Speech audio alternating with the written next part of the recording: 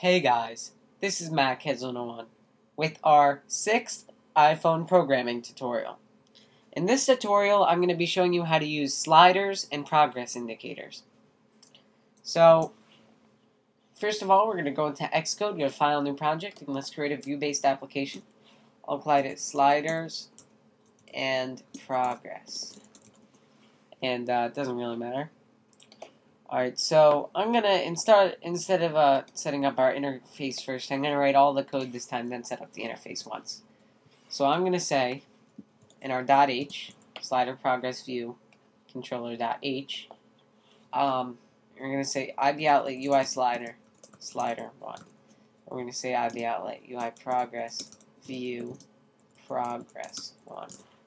Alright, now we're going to make an IB action called slider slid. Alright, we'll just get that set up.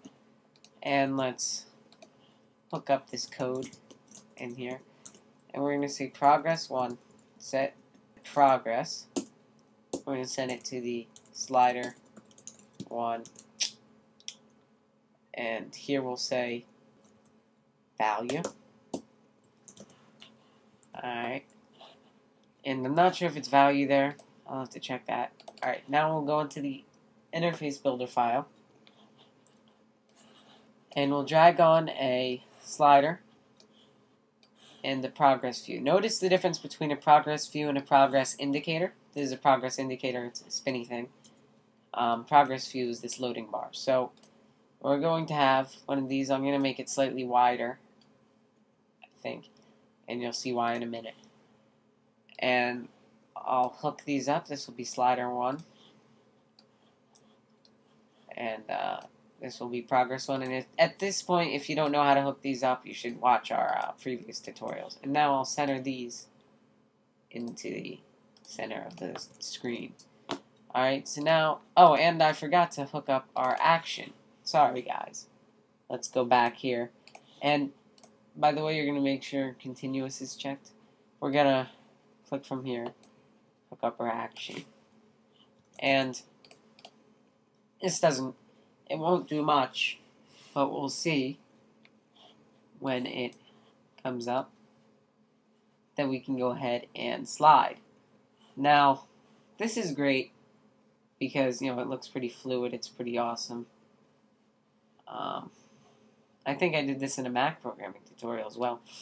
Anyway, so that's basically the basics. That demonstrates, it's like killing two birds with one stone. It demonstrates this slider, and it demonstrates this progress indicator. So if we look in the code once more, you're seeing progress, set progress. Here you're going to want to give it a float, which is a floating point number. That's like an int, except it's float instead. And to do that, we get the value of slider 1, which returns a float. And it makes sense. We can make this 0.2 or 1, whatever. And it'll just set the progress to 0.1 whenever we slide this. We can say slider 1 set, and this is sort of useless because, yeah, 0.4. So this will be kind of weird, as you'll see, because it's going to not slide. So we're going to be able to slide this slider, but it's not going to change, just the thing under it's going to change. And it's quite weird. It is. So yeah. So that's like a demonstration of how to do stuff. So now you might be wondering, well, how do I make a progress bar, you know, measure the loading progress of a web page or whatever? Well, that's different. All you do is you set the progress of it to however much percent the process is complete, and you have to do that, figure that out yourself. So maybe I'll go into that later when I start doing network stuff and stuff with servers. So now we're going to make it. I'll make a little sort of, I don't know if I'd call it a game, but I'll say value. And I'll make another increase value. And I'll just make this say, you know, I don't even need this. So what we're going to do now is we're going to make a button that moves up both of these values. So let's just make a button that says increase. Let's just drag it here. And now in the code for this, we're going to be increasing the value of progress 1. So we're going to say progress 1,